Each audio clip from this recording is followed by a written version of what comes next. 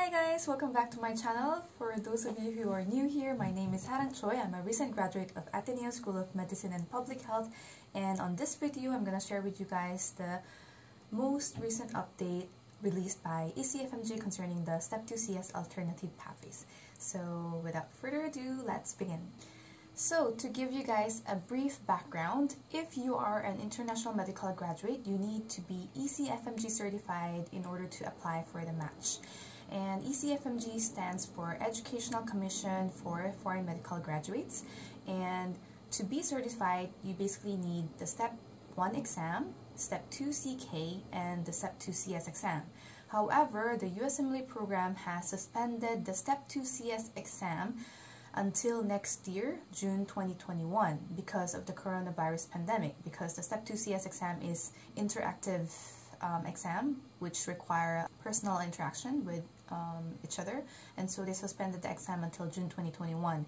And so because of this suspension, ECFMG has provided 5 alternative pathways for the IMGs to take if you don't have a Step 2 CS exam. So this was updated back in September 2, 2020, and recently in October 12, 2020, they released the news stating that they have expanded the pathways.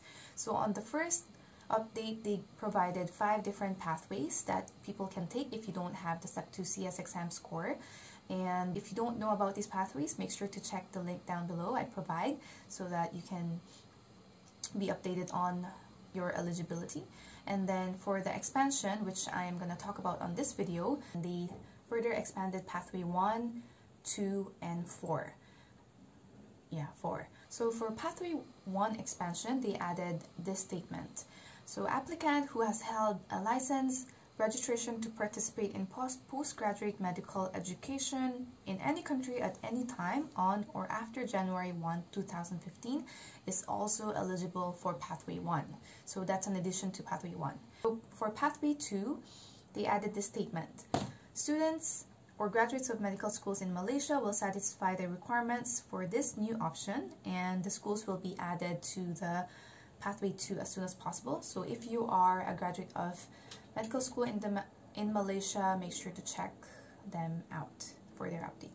So for pathway 4, they added 6 different countries, 6 more countries that are accredited by certain agencies, and so those countries are Czech Republic, Dominican Republic, Hungary, Israel, Poland, and United Kingdom. And so if you are an IMG from any of those countries, make sure to check if your med school is listed under the accrediting agencies.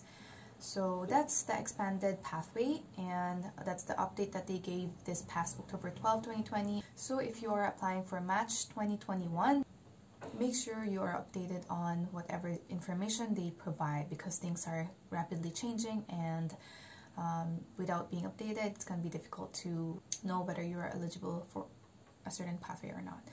So yeah, as for me, I really hope that the Step 2 CS exam will come back after June 2021, because I know that a lot of IMGs are not eligible for any of these pathways, and so hopefully Step 2 CS will come back, and hopefully the pandemic will subside and things will get better and we'll be able to take the Step 2 CS exam again. So that's all my update for today. Hopefully this information is helpful. Don't forget to like, comment, and subscribe down below, and I will catch you guys later. Bye!